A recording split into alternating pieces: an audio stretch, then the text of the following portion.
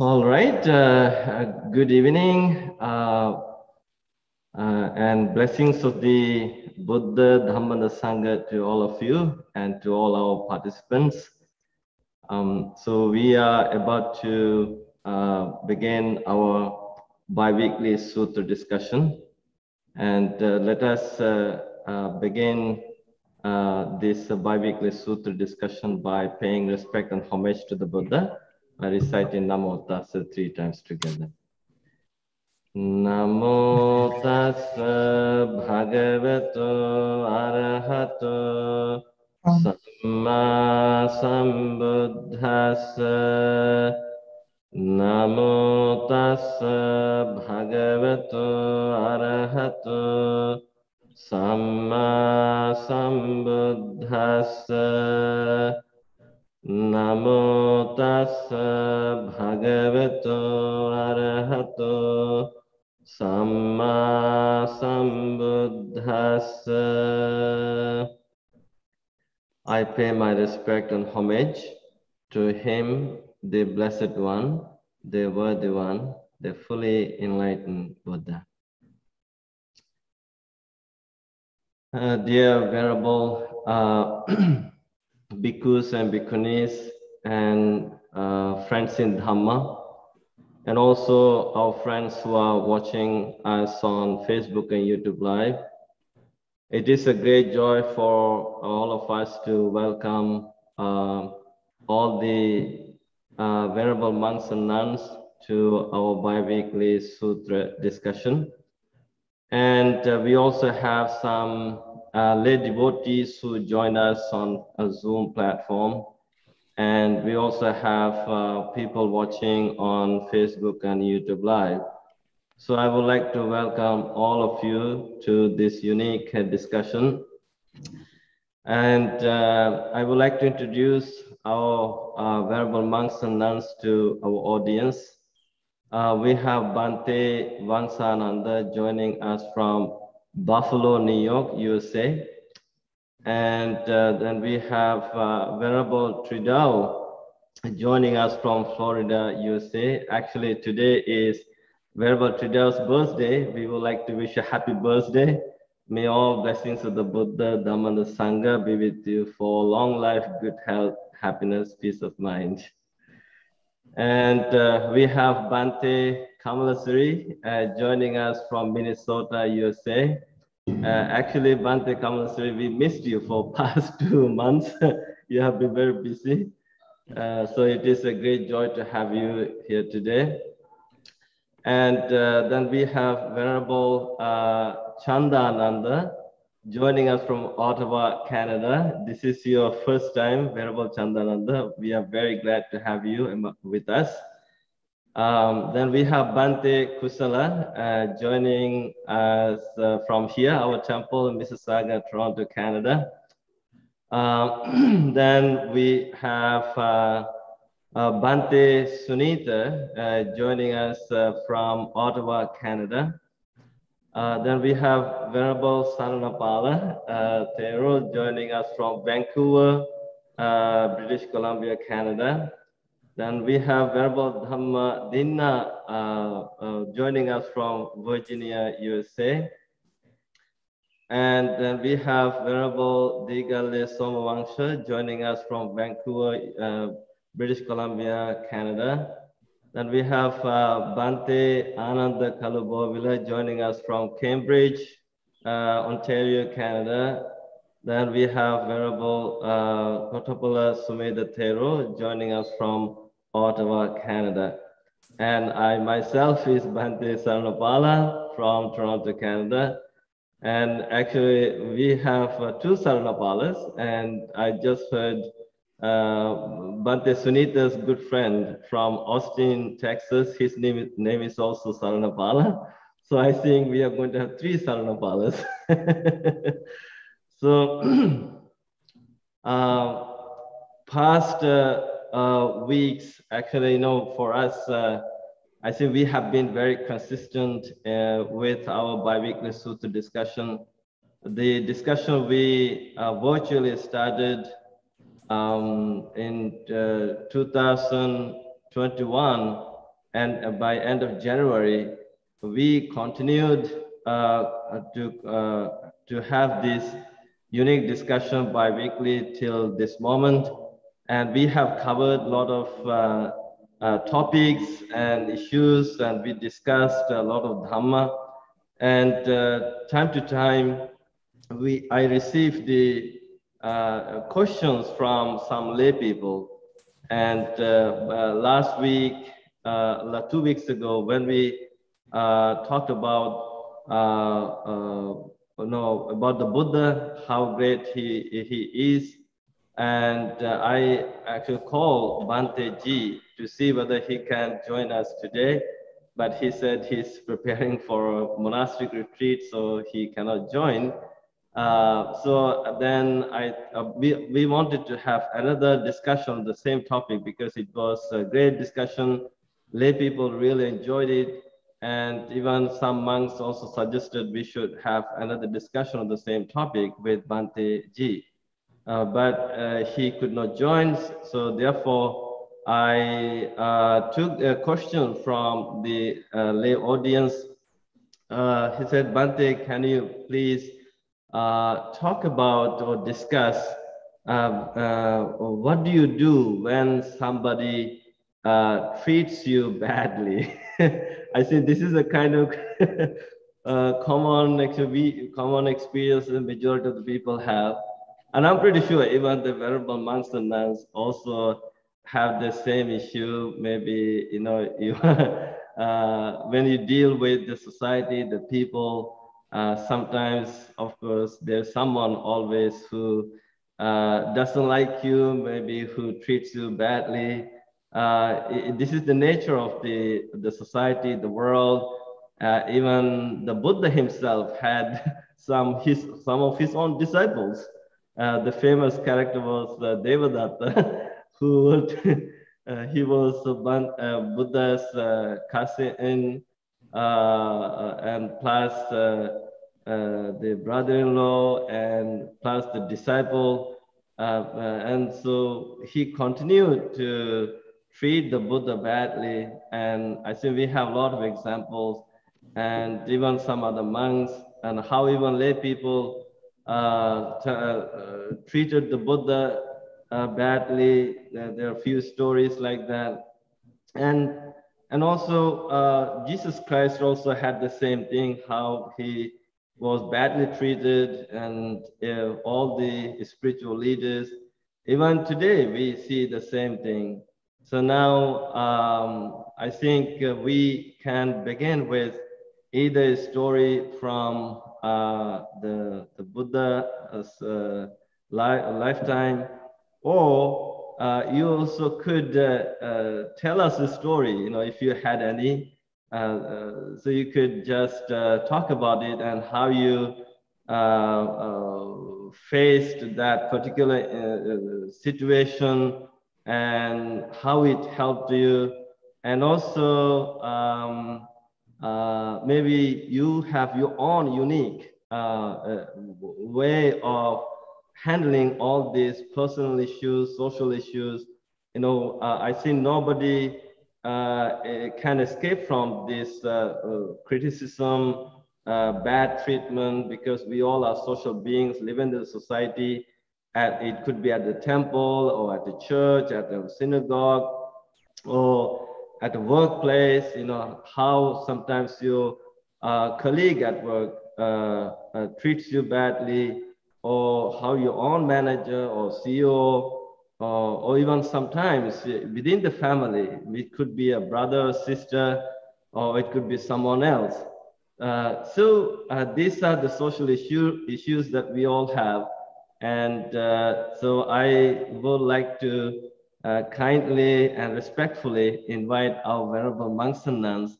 If you have any story, personal story, or a story from the textbook, Buddha's lifetime, feel free to tell this story and how Buddha himself handled that particular situation.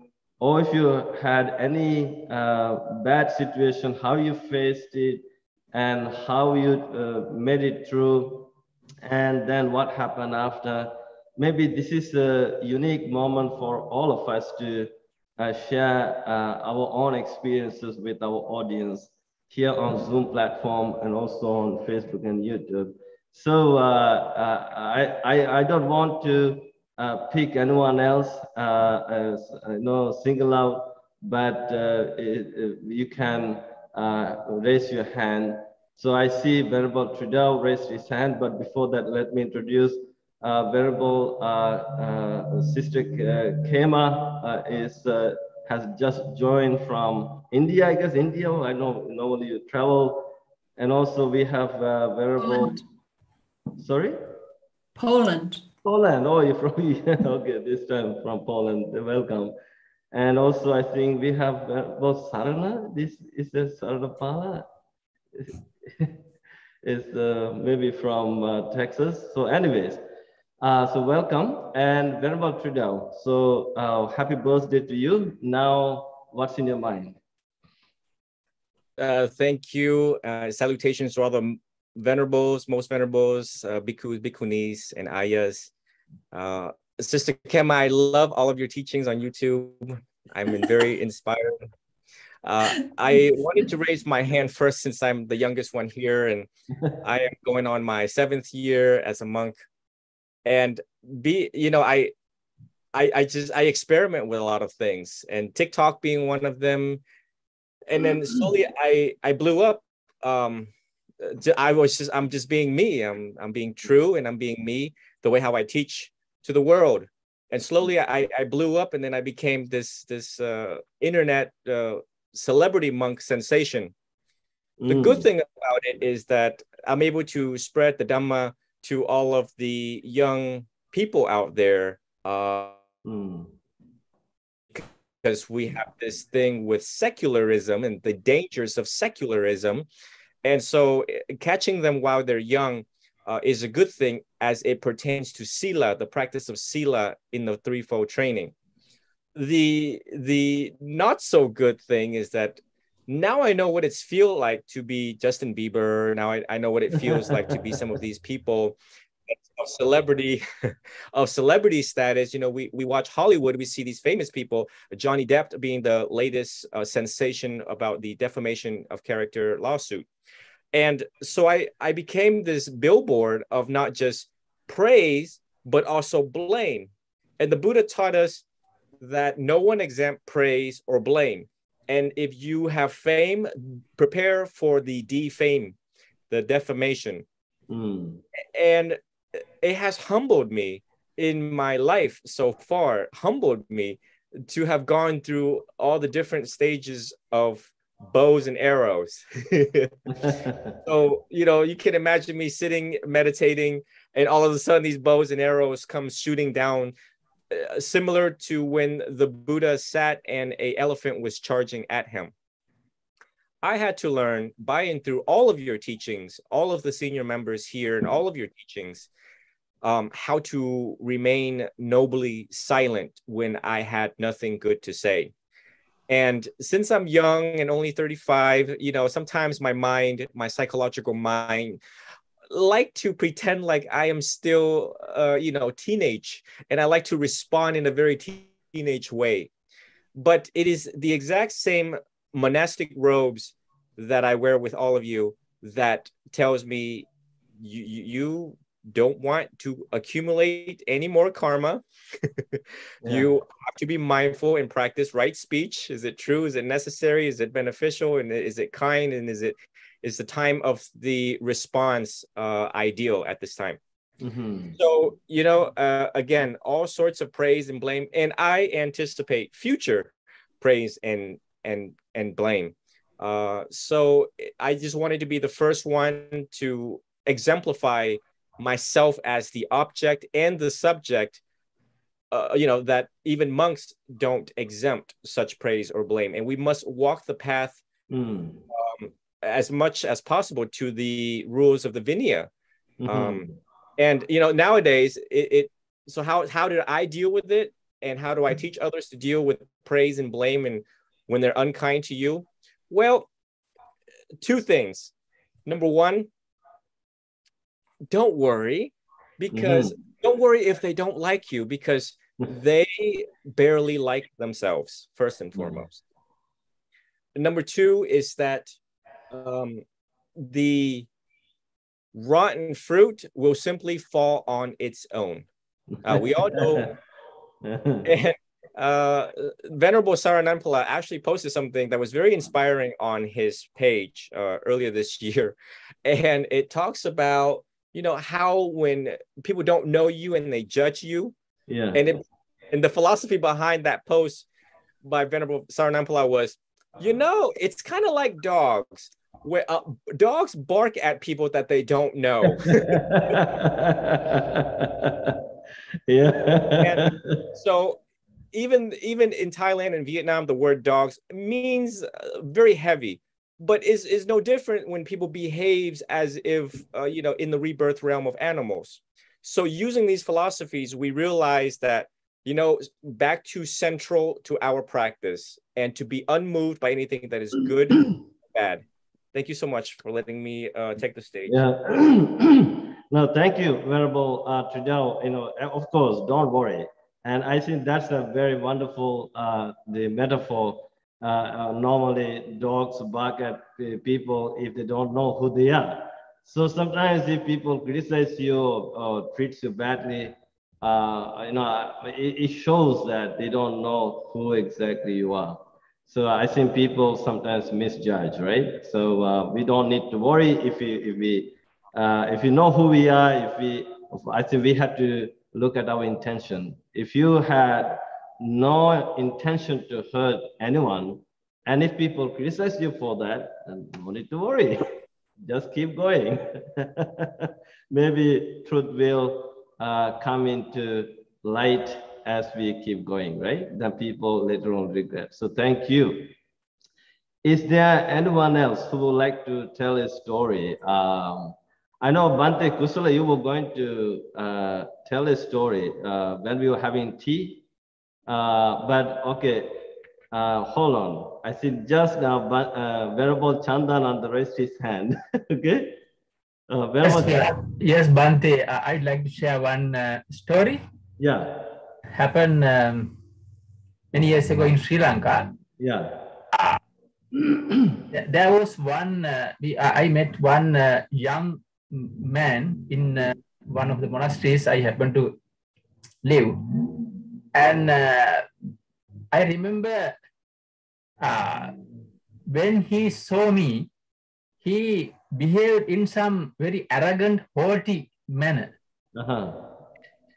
So normally in Sri Lanka, monks are well respected, and especially in that monastery,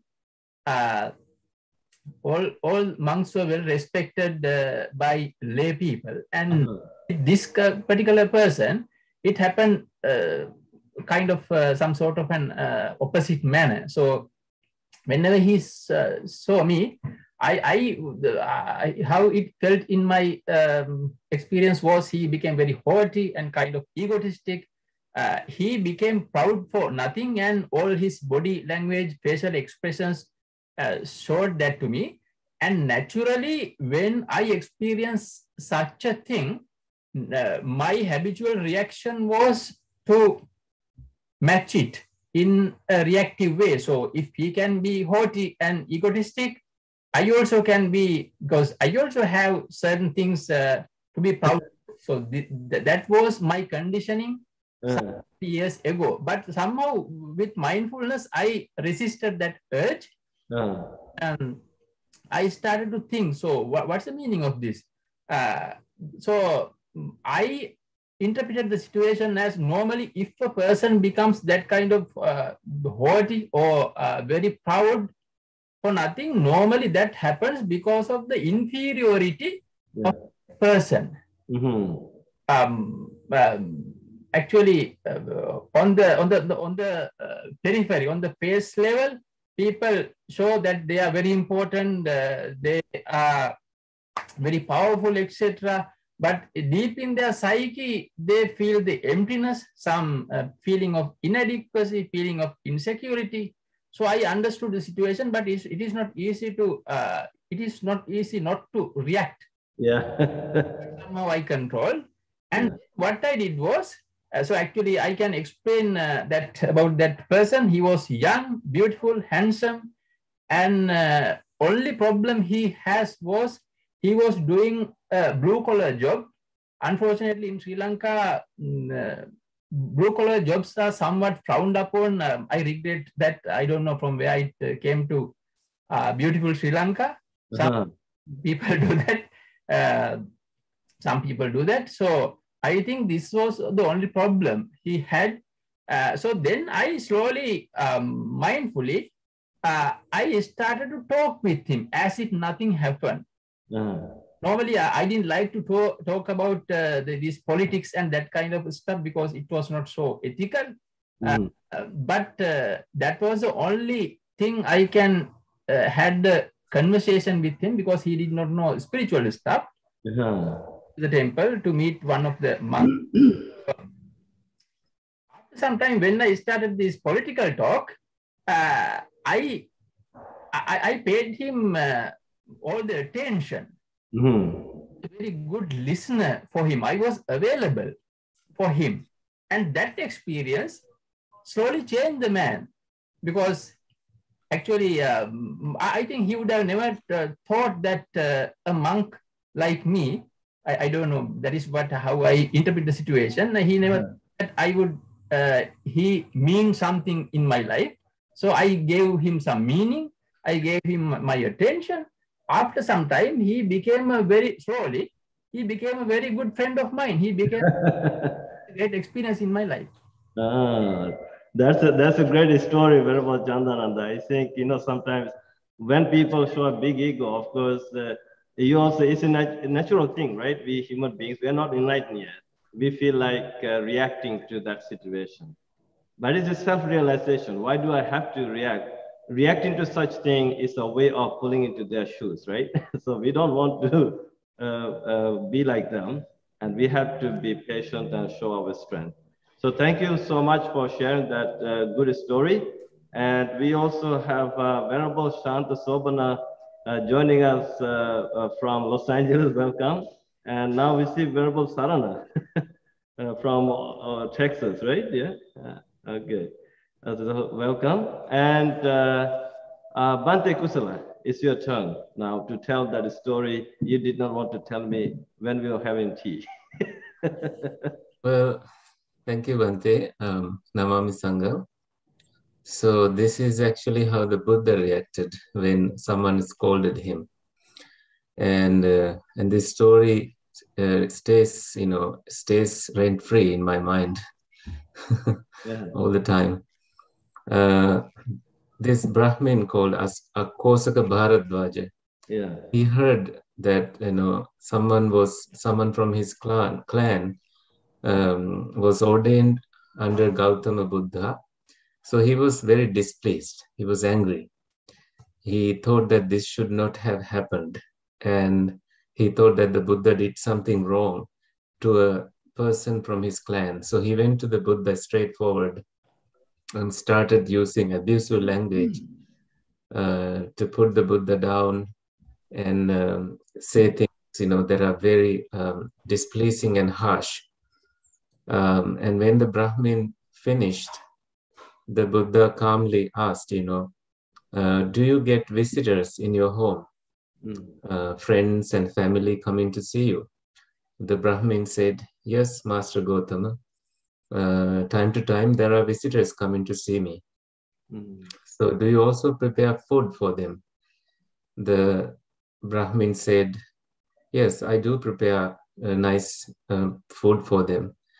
And the Buddha asked, what if they don't accept your food? That they leave without eating your food.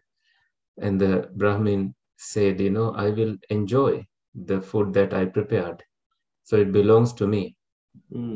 So the Buddha said, well, just the same way, all that abusive language you used does not belong to me. It is all yours. And the Brahmin was surprised, and he asked, how is it that I use such abusive language and you remain calm? And the Buddha said, well, I am anger free. For someone who is anger free, you can't really bring up anger in that person. And I have abandoned anger. I have stopped reacting to anger, and I have seen the root cause of anger and how it arises, and that way I have become free from anger conditioning. So as a result, whatever you said didn't affect me at all. And it appears that it is something that you have to work on in your own mind, and you can uproot it yourself through patience and some practice and dedication. So the Brahmin thereupon was so pleased about the Buddha's miraculous patience in the crowd and remaining calm, and he took refuge in the Buddha. He also very soon became an enlightened monk, after learning the teachings and practicing and living the life of a monk. He finally learned to live free from anger, which means he became someone who is free from suffering. So when someone scolds us with so many reasons, we need to also think of how the Buddha reacted at that point. Did he react at all, or he remained calm? All those really charged words came toward the Buddha, but they hit on his body and fell off at the foot and didn't bother him at all. And I coupled with this, I think of how the Buddha said, Purana metang atula, this is coming from the old days. Those who speak little are abused. Those who speak so much are abused. Those who remain silent are also abused. So there is no one in the world who is not abused, who is not insulted. I think Venerable Tridao mentioned this briefly. So there's no one free from bad treatment. And different conditioning brings people to certain places.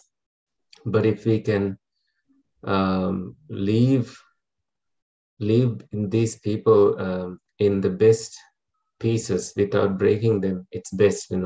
We all need to practice that. I understand it's very difficult. When you are in that situation, when you have so much of details to handle, sometimes our nature is to react. I think Venerable Chandananda from Mattumagal also said something like it's our nature to join that energy and prove ourselves right. So I think I also would like to bring up this Hindu story, if we have the time. Maybe I can hold it for later, so that other venerables can speak. Yeah, so, that's right. You can hold that story, and if no one else is going to tell a story, I will invite you. But anyways, you told the beautiful stories, the famous story, and I think now the one question must be arising. We are not Buddha. We are not Buddhas to tolerate all this. Now, of course, Buddha is done. He finished his journey. He became enlightened. He became free, completely free from all this. Now, when we face this kind of difficult circumstances in our life, maybe we can try to act like the Buddha, right? Act like the Buddha. And also maybe these are the people who are chasing us from the past immemorial, who had been our enemies or, or maybe unfriendly people. Maybe we mistreated them, now they're chasing us. But through mindfulness practice, I think that's the one word that I hear from Venerable Kusala and Venerable Tridao and Venerable Chandananda. You know, the mindfulness, being mindful of this. Oh my goodness, this person is criticizing me or doing this to me, mistreating me badly. Now, why should I engage in that? Like if we accept that criticism, and then it's going to be ours, right? So that's what Buddha did. You know, at that story, he did not accept his treatment of abuses or other things. So anyway, so we have Venerable Ananda Kalabovila from Cambridge raised his hand. Venerable Ananda, what's in your mind? Right. Thank you, Bante, and thank you all the Sangha and Bhikkhus and Bhikkhunis. So I wanted to share a bit of incidents that I had from my lay life. After I became a monk, like Bante mentioned, everyone treated me super nice. No one became harsh to me. But I spent bulk of my lifetime until I was 35 as a lay person. And especially when I was young, I was a really bad lay person. Bad as in I did a lot of bad things, especially with girls. So I've been going out with a lot of girls, and naturally, naturally you get all these fames and defames like Johnny Depp. And so I have the fair share of that. So one thing I would like to share which happened, I think from the younger days, I had this quality of not being too bothered by what how others would treat me. And I remember when I was getting married, I have forgotten to send an invitation to one of my relatives. So for that, she has gotten upset with me and my parents because it was a mistake. So when her son was getting married, she did not send me an invitation and said, because you did not send me, I'm not going to send it, like a tit for tat. So then I never hold grudges with anyone. To date, I don't have a single enemy. Maybe people are angry at me, but I'm not angry at any person. So I went there. I was getting prepared to go to that wedding anyway. And my wife at the time, she was asking, don't you have any shame when you're not invited clearly to go there and, go there and go into that wedding? So I went there anyway. And what I figured out was that when I went there, she felt really sorry about what she did, the way she responded, and the whole thing became very emotional, and then hugging and all that. So a lot of people are asking me this question, don't you have shame to do that? So I personally think if someone is mad at you and treating bad at you, having that component of shame is not going to do a lot of good. If you just leave that shame part out and then go there with an open hand, you would find the situation to be totally toppled, and the people would behave in a different manner. And I have a couple of other incidents which happened, which were more life-threatening, like literally life-threatening. So then I was going out with this lady, and she was engaged, and I sort of went in between her fiance and her, and then it became a issue, and that guy wanted to kill me, like literally kill me, and then he was trying to kill me, and at one point he almost sent someone to stab me with a knife, like literally. And then I figured out when that whole incident was happening, it was like a James Bond movie, but I was very peaceful inside. I knew that there's something that person is reacting this way because he has a fair reason in his mind. Maybe it's not fair on my end, but if I try to apply, go into his shoes and see from his perspective, what he does is perfectly fair. So that way also, I also found that you don't have to keep grudges because everyone has a fair story of why they are doing what they're doing.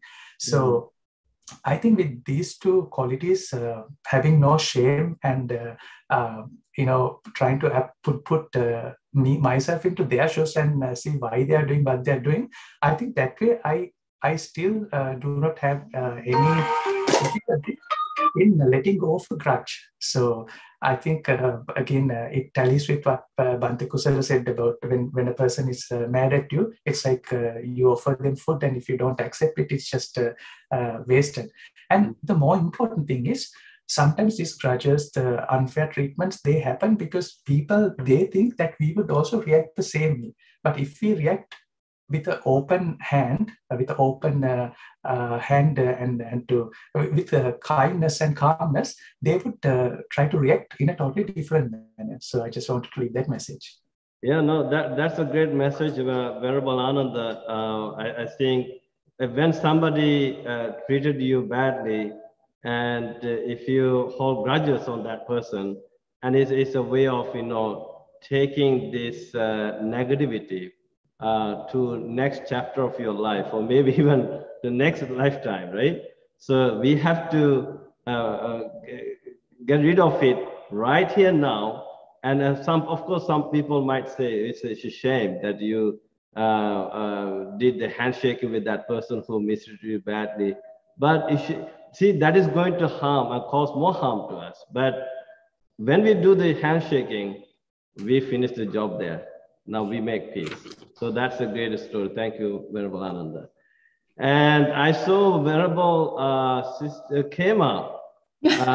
You were actually waving hands. I think you did not raise your hand there. I did. Okay.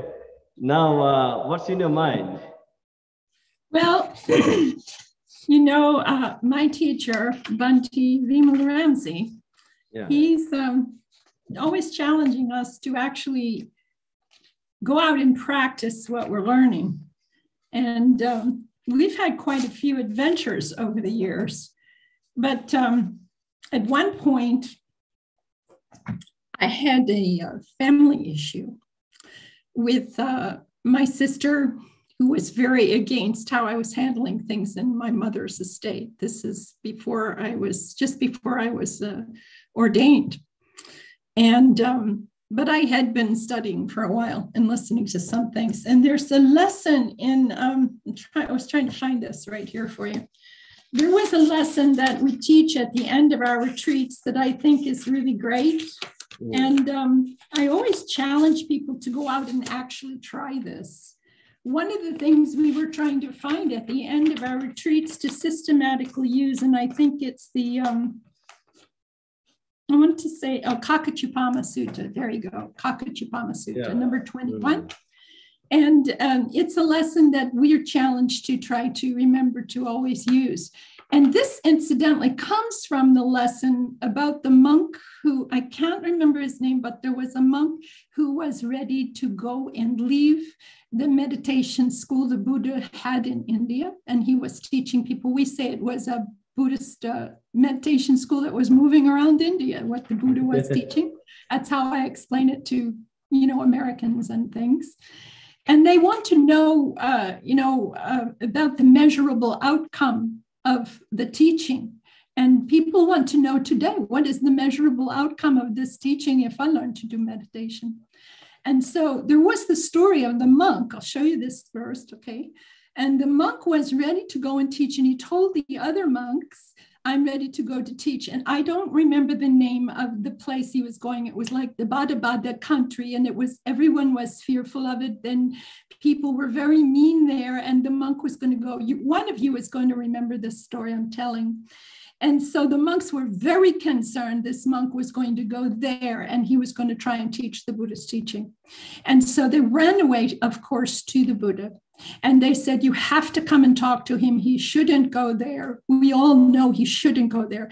Well, the Buddha came and he took the monk aside. He said, where are you going to go? He said, to the Bada country, whatever it was. And he says, they're really mean there. What will you do if they throw a stone at you? And he said, well, I will turn around and I will forgive them and I will continue to teach them. But what will you do if they hit you? Well, I will have to forgive them because they are suffering and I will have to come back and teach them.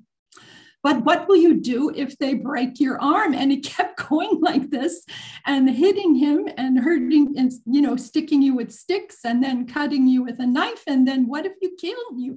It's okay because I will forgive them as I'm dying because it was important for me to come and teach you this. So what was it he was talking about was in the Kakachupama Sutta. Because in the Kakachupama Sutta, there is a measurable outcome that the Buddha expected expected from his monks if they were practicing what he was teaching.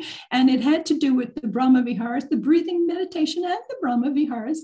And it was about how we should be training. But training is not just sitting. It is not just at the temple or the retreat. It is in life, using it all the time, what he was teaching.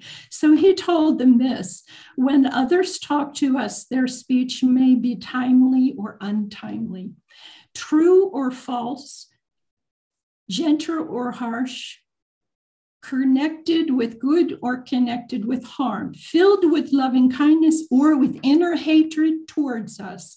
We need to train ourselves this way.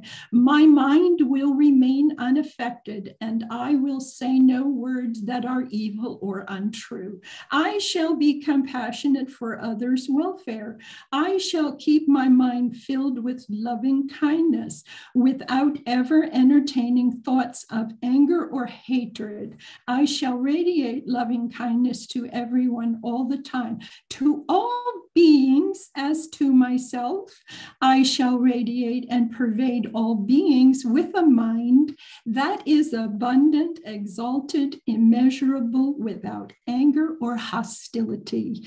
That is how we should need to practice. This is the lesson from the Kakachupama. And what we're told when we're practicing the Brahma Viharas that are turning into metta, moving into karuna, moving into joy, and moving into equanimity, we're learning to teach people how to let go of the ill will with the metta, and then the thoughts of cruelty, and then the thoughts of discontent, and then the thoughts of aversion.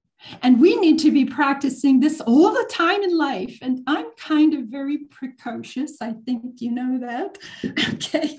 And I'm always just trying to do this no matter what. So if somebody's coming at me, first thing I remember is they're probably yelling at themselves, especially now. If they're yelling at me, they're yelling at themselves. If most of the time, because they're frustrated, they didn't teach me to do what they wanted me to do, or because they're angry and suffering in the whole world. And the way everyone went through COVID, most of the people that I was counseling, this was true. We would find out the person, like the mother and the son who had to move back in together, they were fighting with each other. And actually the mother was only yelling because she was so frustrated. And then the son was yelling because he was so frustrated. And that the answer was to go out and live what the Buddha is teaching, and not just think of it as I go to hear it at the temple, or I just go to the retreat, or I just sit in a closet and I do my meditation, or in a corner. It has to go out. It has to go to the face of the people. And I've had a lot of fun with it because I'm crazy. And so if you come to me, I'm probably going to just turn around and say, you know, I know exactly what you mean. And I've been in situations like that too. Let me tell you about the time. And I turn it around on them and I take them on a ride. And by the time we're finished, we're ready to go have tea. We're ready to share something. Or like this other person just said, listen to them. We're ready to do that. But getting to calm them down, to immediately take it as an opportunity to turn it around and remember that we are ascending to the directions. By this time, most of us are ascending to the directions, to the 6 directions. And we're playing a game of lighting up the world for those people in all different directions. And if they come, okay, let them come. So that's the situation that I try to help the students. And some of them get all excited when they finally try it. And then they come back and say, I did this totally different with my family or with somebody at school or a teacher or whatever. And this is where, I'm sorry, I have to keep smiling, because this is where the Buddha is really teaching, and it really reaches out and it changes situations. It changes employment situations. It changes everybody around these people, because we're teaching these people to put off a new kind of frequency. That's what you and I are all doing. If we're teaching them how the Buddha Buddha was talking to his monks and were rereading those suttas to them, they're beginning to understand they have a frequency. We all have a frequency. If we're smiling, we're putting off a lightened mind and a sharper awareness. If we're frowning, we're putting a darker, downer thing. And, we may feel it's important to be official and holy and very, correct and everything in ceremonies. That's true. But boy, you need to be at the door and you need to ask them how everything's going at home. And you need to find out how it's going down the street and how their things are going on for them all the time. You need to really get down and be that way with them. And, Venerable Trudeau, he was talking about, how sometimes maybe we don't have enough nuns and monks. And if we don't, we need to be looking right at the problem and talking openly about this, not as a secret conversation, not ever telling younger monks that we can't talk about this. I'm ready to talk about it. Last week, I had a whopper. I've got cancer. There you go. I've got cancer, and we're still trying to figure out where exactly the home base and the site is. And the doctor couldn't figure out. He said, I've got cancer. And I said, really?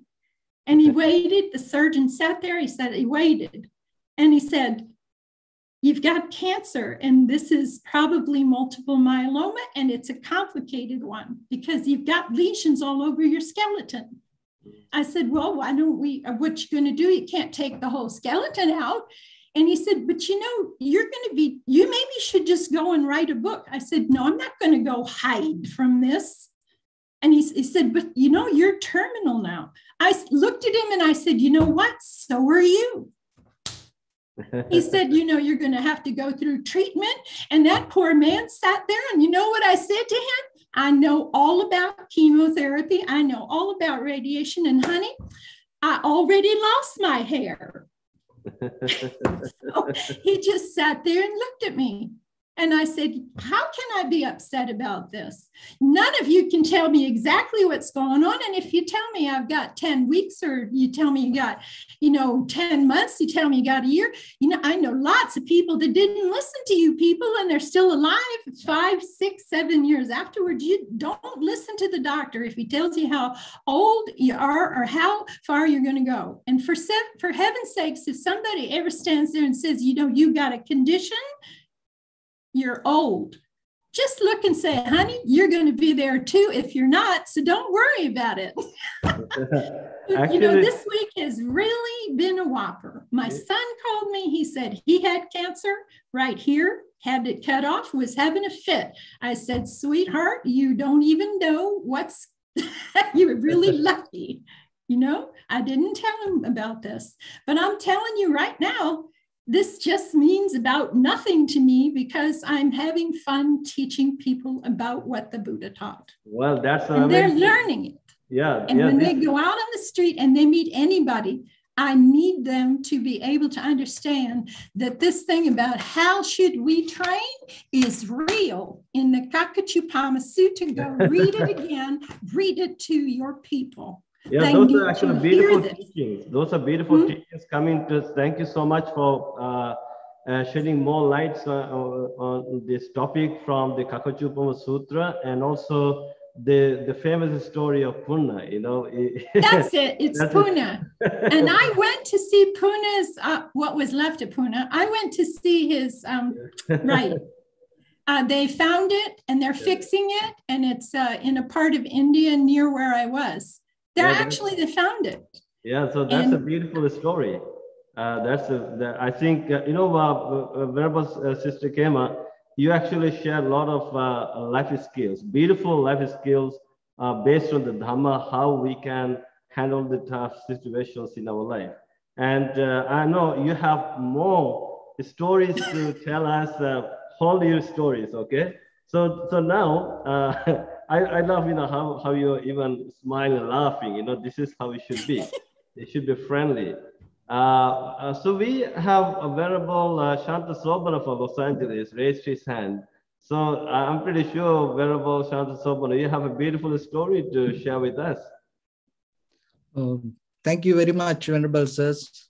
And Actually, it is a very interesting topic today. Thank you for this topic. And because when it comes to the bad, that we have to first figure out what we mean by bad. Yeah. Because for us, maybe it is bad as monks, but for lay people, maybe that is the best for them.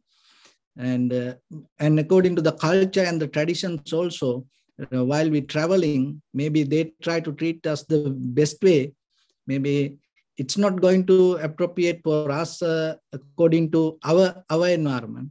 So somehow that I mostly used to practice Aikido with some of my teachers, and I got some of best lessons for my personal life. In that lesson, because the very principle of Aikido is that whoever criticizes you, mentally or physically abuse you, and it's going to be a great opportunity for you to grow, and it's going to be a great opportunity for you to become better. And one of my teachers, the Tadashi Komenoi, gave me a very beautiful lesson. He told me one day that remember when you put the cow dung next to the rose tree, and within few days that the flower has, the tree has ability to absorb that all the good things from that cow dung, and then will give a very beautiful flower. Yeah. So that was, one of the best lessons for my life in every day, wherever I go, and whoever that give me a hard time. And the very first thing I always look, it's kind of like a good opportunity for me. And I have one student close by me. One day, it was very summertime, like 5 years ago. I went to his shop one day, like around 2 p.m. And when I opened the door, he got so mad and he started to blame to me, and without any reason. And then I apologized him, I told I didn't mean, to do any wrong, or I didn't mean to disrespect you. I just came to buy something. But he didn't listen to me. So somehow I apologized. I came back. And then the very next day I went back, and that day he was a little bit cooled down. So I asked, so what happened to you yesterday? So then he told me, oh, I'm very sorry. I was so busy and I went through something else. And right away you came and wearing something totally different. And I never saw someone like this. And I got so, unbalanced. And I said, it is okay. And then I started to talk with him. Now he's one of my best friends. And he's one of my good students. And when I go to prison, one of the important thing, because, this time is very precious for all of us around the world, and a lot of people watch this. And somehow I always try to bring something that can apply each and every one, So when I go to prison, most of the time they don't ready to accept us, They always criticize us. They always, treat us badly.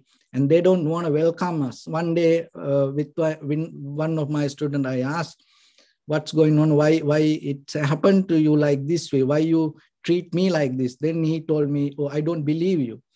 I told, I don't want to, I don't expect that. You don't need to believe me, And then one of the important thing I learned, because when it comes to mental factors in the Buddha's teachings, in the Abhidhamma, and regarding unwholesome thoughts, there are 14 unwholesome thoughts.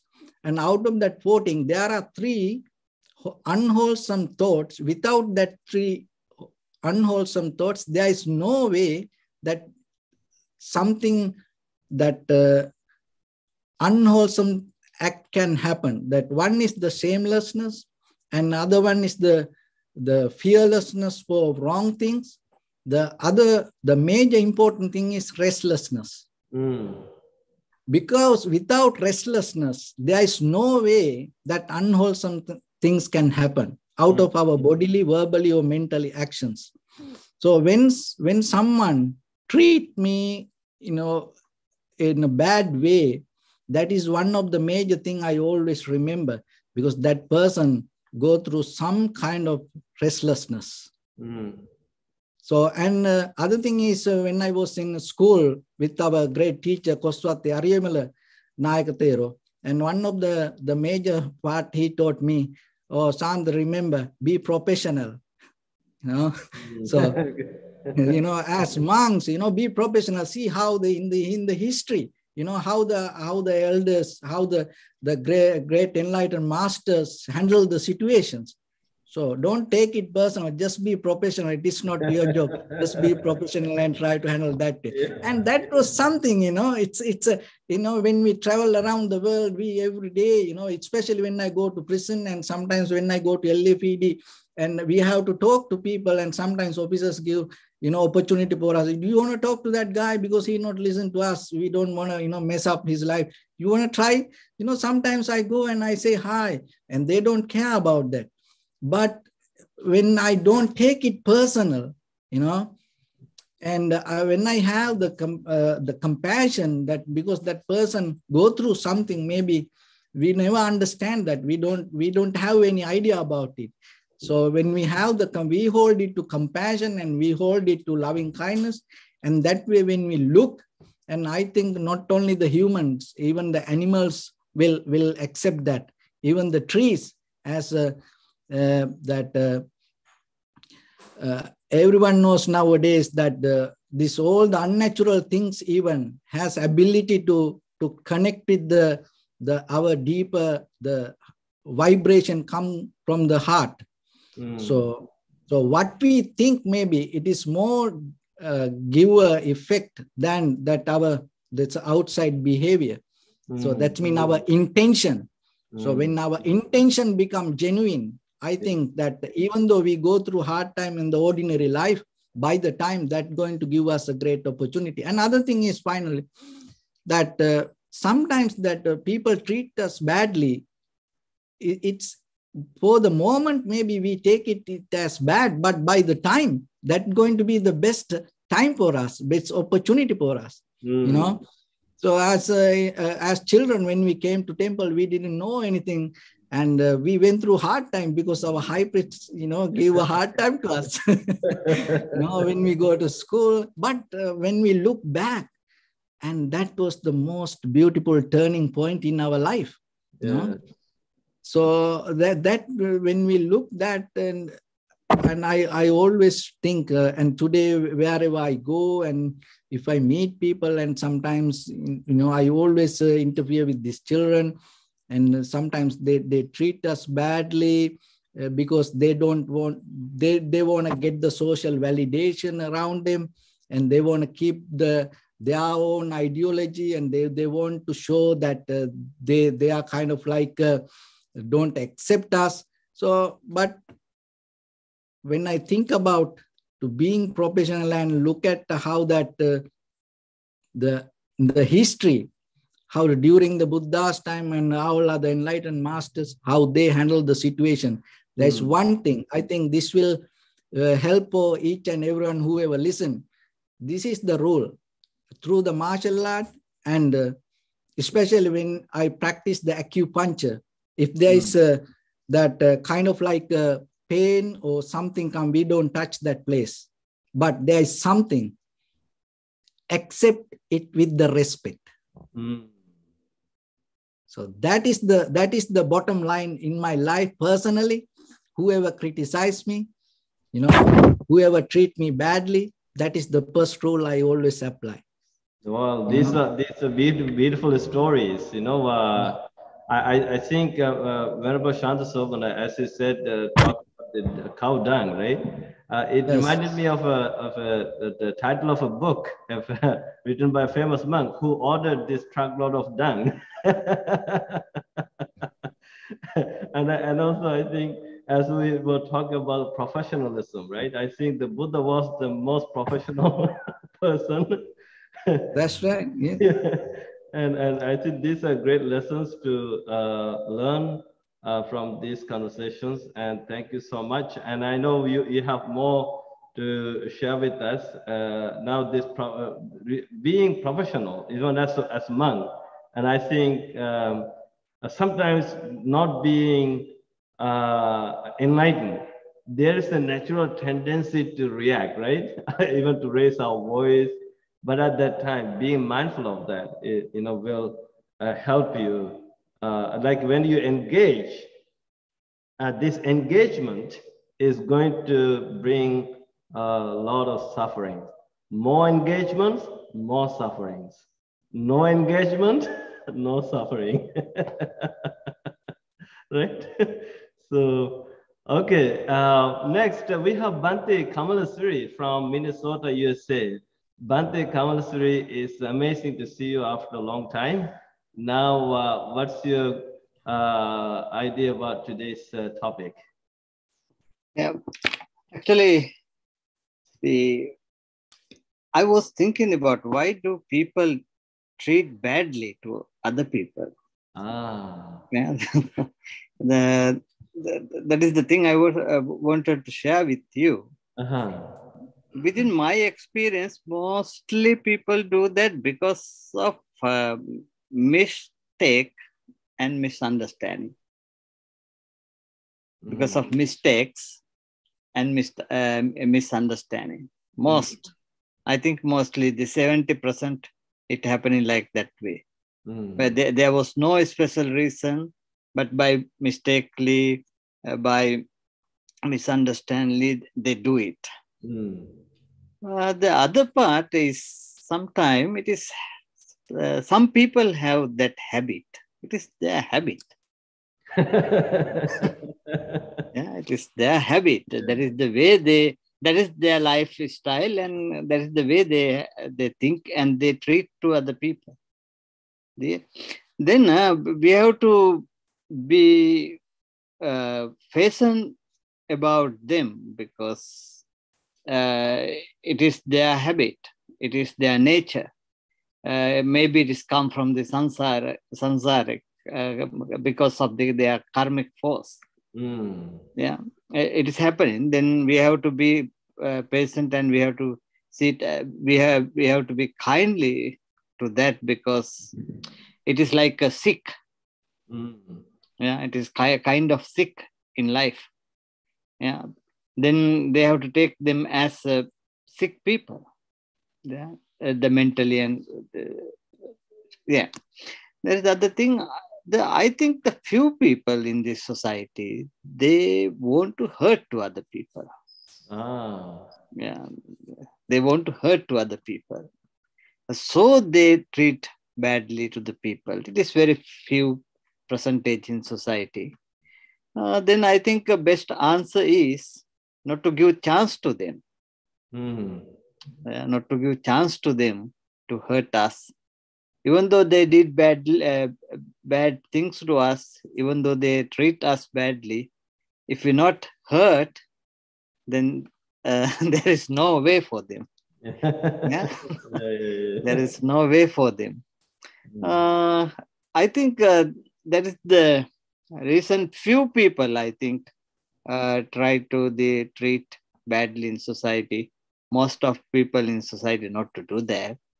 And today's finally, I like to share with you. Today is a very important day for us because the June full moon day means Poson. Yeah. Sri Lanka, this is the day we received Dhamma. Yeah. And it is good example for us how to a country, by a country treat to other country in good way. Yeah. It is good example for us also. Thank you for this opportunity. Yeah, thank you, Bante Counselor. I really love, how you raise the question, why people treat other people badly. I see it's a great question. Maybe that could be a PhD thesis for someone. Maybe the psychologists would be interested in this question, actually. Why certain people treat other people badly, right? So I think it's a great question. I love that question. So thank you so much. Okay, where about Trudeau? You raised your hand again. So what's the next story? So the first thing in life is that we try to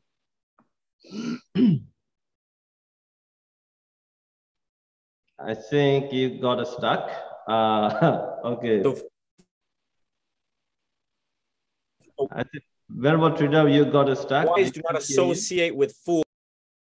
Oh, can you see me now? Okay, we can hear you now. Yeah. The first thing is that we try to cultivate ourselves to be the wise, and the wise do not associate with fools. So we want to avoid problems as much as possible. But sometimes we live with family members and roommates, and sometimes it is unavoidable. When it is unavoidable, you must apply everything you know about dependent origination and try to get as much insight into the person. First and foremost, we try not to take it personally by practicing the non-self. We always say, I would never do that to you, so why would you do that to me? So it's always me, my, and I. We take possessions of such exterior offensiveness.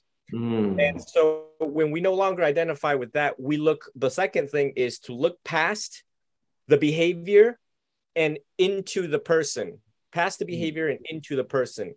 As you look into the person, you try to trace the root cause of the problem, tracing the links of influence, which is the practice of Paticca Samuppada. At the same time, if you want to get analytical, you can practice Paticca Samuppada within yourself. Why anger arises in me? Why is it arising so quickly?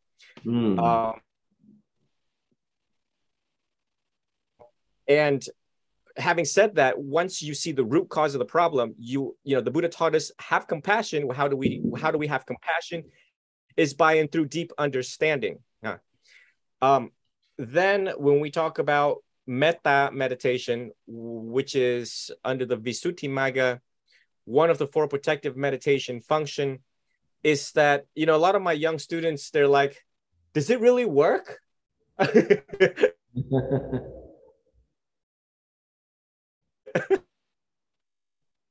Does some of these, does it actually really work? The problem here is that, number one, yes, it does. Why does it not work for you? Is because you have yet to refine metta to the point where, metta can serve as this wall, this very thick wall, so that when praise, blame comes in, you can see past, you can automatically and quickly and instantaneously look past the behavior into them and have supreme level of compassion. Also, anyone who's young and is curious, how do we cultivate deep understanding in humans? Number one, we study humans, which is psychology. Number 2, study sociology, which is our society. And volunteer, go out and be with people. Old people, young people, death, old age, sickness, disease, decay, so that you see the first noble truth. Once you see the first noble truth, you have all this information to help you understand the human that is offending you. So again, there is, we have, this is me trying to tie all of the Theravadins' general recommendations, guidelines, and wise counsel into dealing with these types of matter. Now, there are some matters out there that is impossibly complicated problems within humans, complex psychology, complex dark psychology in people who have DSM-5, ICD-10 diagnoses, working with people who are bipolar, schizophrenic, deep, severe, major depression. So, in order for you to deal with life effectively, one has to really dedicate the practice and the study of it diligently and patiently. There is no shortcut to this subject today. You all are getting, just the surface level of how to deal with these problems. But we suggest that, you take it to heart, especially metta. And subsequently, as you deepen your practice, you want to be able to see the 3 marks of existence into the nature of the human and into the nature of the offense. The offense is subject to change.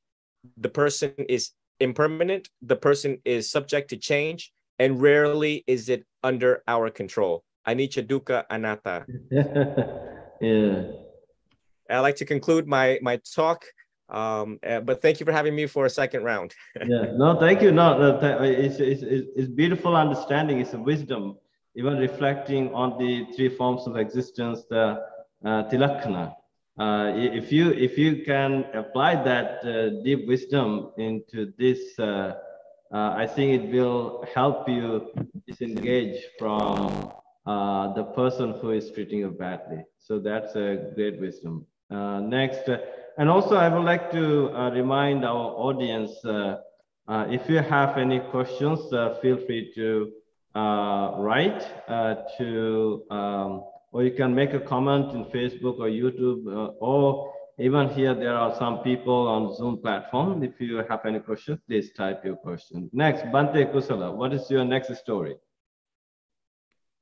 Well, Bante, I like to share that, from my own family, I have gone through some traumatic experience, especially when we had to abandon our former home in northeastern Sri Lanka, because some people who were angry at my father because he didn't let my sister marry one of these young men.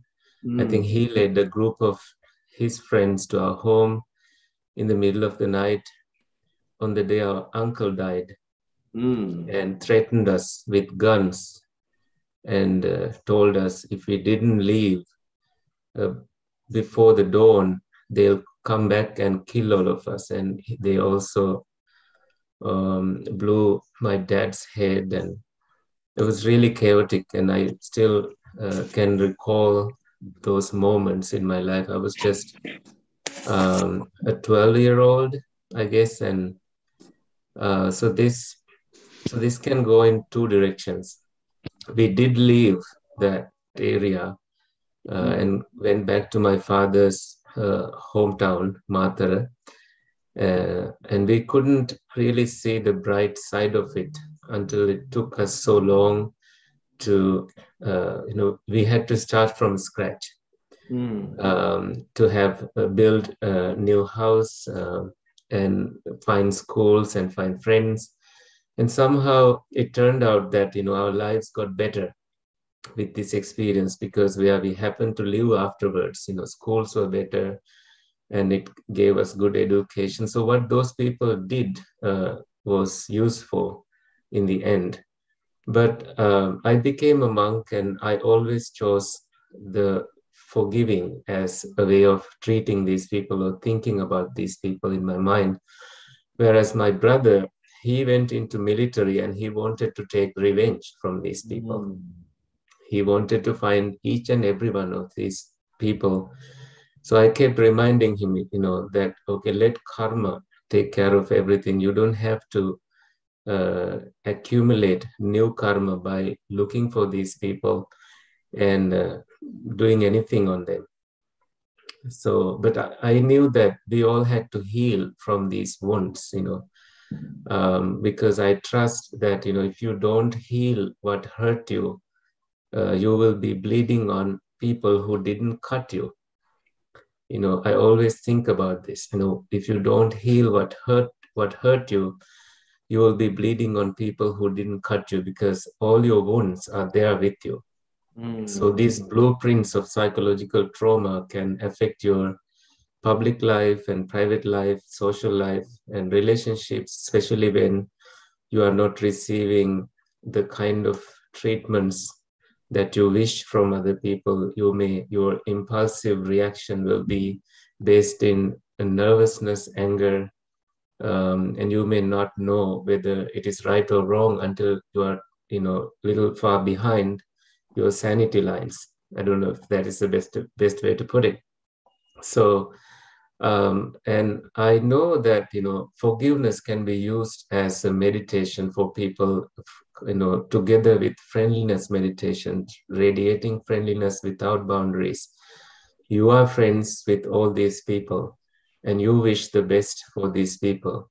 It's unfortunate later, about 20 years later, we started hearing from that same village. We reclaimed that land and we built 2-story house there. where my father is living as a monk. And but we heard from the villagers that those people who kind of invaded our house, one fell from a bus and died, and one got jailed and died there. Their lives turned out to be very miserable. We are not highlighting that to say that we are good people, but I'm saying that how the course of karma show us in the end that it will somehow affect those people who are evil-minded, because they carry something that they shouldn't carry. It's poisonous to have that kind of anger, but they do things without being wise, without having much respect to themselves. Therefore, I think what comes out of this is that we need to really be quick to forgive these people and not accumulate more karma because of what somebody did to you. Somehow, looking at the brighter side and thinking, oh, they did this, they did something like this to me, but let me survive this. Let me take this as a blessing, and let me make this wiser, not be a wounded person forever, because we have those two options. You can either get wounded or you can get wiser and more compassionate, more kind, and use it as an opportunity to see the brighter side and find your growth through these experiences. I think that's something I like to share with the audience. Thank you, Bhante. Thank you, Bhante Kusala, for sharing your own personal story, the family story. I think you did the right thing, advising your brothers, and I'm glad that glad to hear your brother did not take revenge. I mean, if you're an army person, if you're a soldier, you can easily take revenge. You have all the skills to hurt other people. So that was a great advice. You saved your own brother from the karma, bad karma. Yeah. So next, I really now there's a question from our platform, Zoom platform, Anand Valley, but that is the Venerable, how to be happy in times of sorrow, and which sutra should be read and practiced. Thank you. So I think we will talk about this, but this is another topic, right? I want to stick to our topic today, the how to help everyone when somebody goes through this kind of personal issues in life. And I think even today's stories told by the Venerable monks and nuns, and the wisdoms, the skills they have shared with us, these are enough to handle any negative situation. I'm kind of curious to know from Bhante Sunita. I know Bhante Sunita, you have done psychology, and even that's what Bhante Kamasri asked, why people have this habit of hurting others, what's going on? You're also interested in psychology, you analyze a lot. Do you have anything? You're also a philosopher too. You have this philosophy mind. Okay, thank you very much, Bhante Saranapala and all the other venerable monks, and letting me also give my ideas about this topic. It is very beautiful topics, and I like that very much. I was to share something that actually when someone treats you badly, my response for that is I'm not react to any negative situation. So it is very simple for me. Be mindful and be kind to yourself. It is very definite. That is my practice and philosophy. And also, I never wish any harm to even my worst enemy. I don't think that I have enemy, because each and everyone whom I met, teach me something very important for my life. So that is why I understand even very, very dark side, even very dark side. There is something behind. There is, light side also. And behind every enemy, there is a very good friend. Behind every negative situation, there is a great lesson that we can learn from it. So that is why I always, yes, a few days ago, I wrote a kind of poem that about suffering and hardship that I have experienced in my life. So those are the moments that, learned very deep meaning of my life. And those events and situations and also people teach me a lot about my life. And I can remember when I was a teen monk, I think I was 15 years old. And one of my, classmates at my Piruvena, he was very jealous at me because he was the best student at that class before I attend to that class. And then after my attending to that class, he was the second. So from that day, he did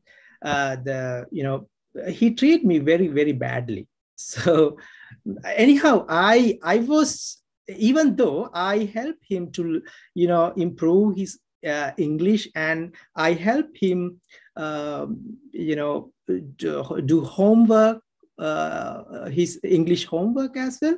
One day, one evening, he took a wooden, wooden pole. It's very heavy. I got to know that later. He tried to even hit me, but I don't scared at that. What I was doing, I was laughing at the situation and also at him. And somehow he couldn't do any harm to me because I knew that something in me I have very powerful. And he also know that I was practicing some martial arts. And yeah, from that moment, I experienced that there is something in me that very powerful that is not allowing any others to hurt me, because I have the capacity, I have the power over my emotion and thoughts. I have that control. There are many stories that I can share, but I want to share that what I learned from that. I don't allow anyone to treat me badly because I know that is their problem. It is not. I have that shield in me. The behavior, treating me badly, it's their behavior. Treating me the best positive way is my behavior. So that is how I apply that principle in my life. If someone do so to me, I know he's having some issues in his life, as Abante Kusala said, as whenever Chidao said, and treating him or her back, it is not the way I treat him. I know also, if a dog bites you, I don't bite it back. So why I do that? There is I always apply mindfulness and kindness towards me, especially. And also there is a story, portrait in my deep level of my heart, that is before Bhante Kusala shared that topic with Brahmin Akkosa. Very, very beautiful story for me. And then what I want to say our audience, don't allow others to treat you bad. You have the capacity, you have the ability not to accept it. See your ability, see your power, and accept that and respect that. Then only you are the person who allow them to treat you bad. So you have that capacity. And also, hatred does not cease by hatred at any time in anywhere. Hatred by loving kindness, only by loving kindness and understanding. So we can apply these principles in our life daily and every moment. Every moment. There is no negative people, there is no positive people in my life. Each and every man teach me be a great lesson to me. So that I'm thinking that who was the person help very much to the Bodhisattva to become a Buddha? Is the Devadatta. Yeah. No matter who treat me badly, I think there is a Kalyana Mitta in that person. I take only that part, bright side of that. That is how I am happy every moment, no matter what kind of situation, negative or positive. I'm always happy. I'm always like this. Thank you very much, Bhante. Oh, what a great advice! Every enemy should be treated as your own Kalyan Mitra for helping you to go towards the light, not to go towards the darkness. They are the people who push me. They are the people who push me forward. Yeah. Thank you, Bhante Sunita. Bhante Kusala, you raised your hand again. What's in your mind? We have just a few more minutes. This will be short. How do we deal with the energy of frustration that we feel sometimes? I think this is a continuation of what Bhante Sunita just mentioned. So one time I remember living in a monastery where monks had a nature of upsetting me, frustrating me. So instead of turning back toward them, I decided to go and create a walking path, digging the ground and using that energy to make something productive. And in the end, I remember the nearby creek getting flooded and receiving a gift of free camping chairs with all those, all the rubble, the debris that came. So that way I realized, you can be, you can reflect back and, appreciate that you didn't charge back. You didn't use all those skills that you can have, like abusive language or negative energy. Instead, you used it to make something productive. So for those people who are dealing with someone treating you badly, go into the garden and dig the earth and maybe start preparing your garden so that at the end you will have some beautiful flowers or vegetables coming and you can appreciate them later. Thank you. That is a beautiful advice, and I think that's how we should be doing during our tough time.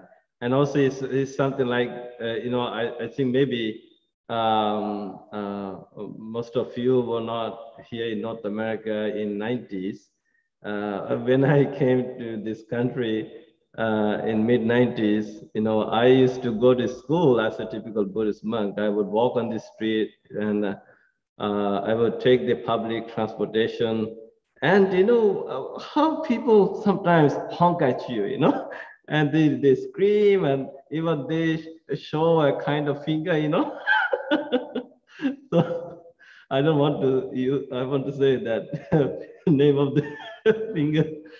So I would always think like this, they are behaving like that because they don't know who I am.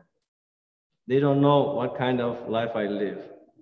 And then I shift my attention to something positive, the good people who actually even waited for me in the intersections just to have conversation with me. So I think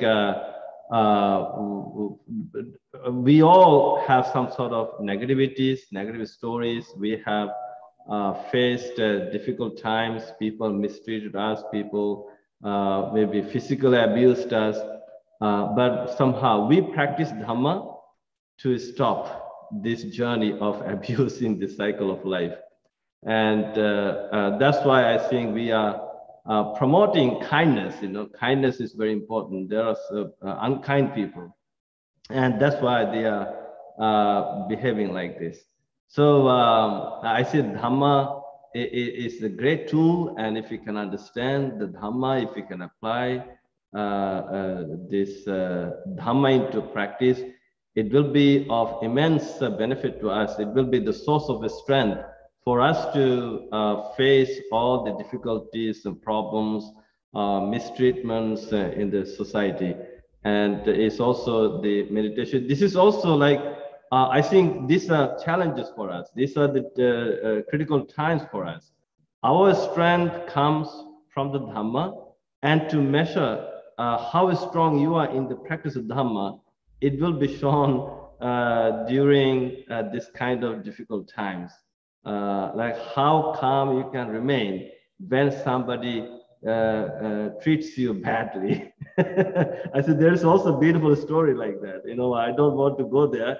It's also coming from a sutra in the Majjhima Nikaya.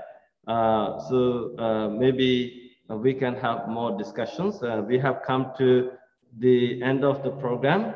And so let us wind this up. I would like to invite Venerable Saranapala from Vancouver to recite the Ovada Patimokkha verses. Sadhu, sadhu. Namo tasse bhagavato arahato samma sambuddhasse sabba papassa akaranang kusalasse upasampada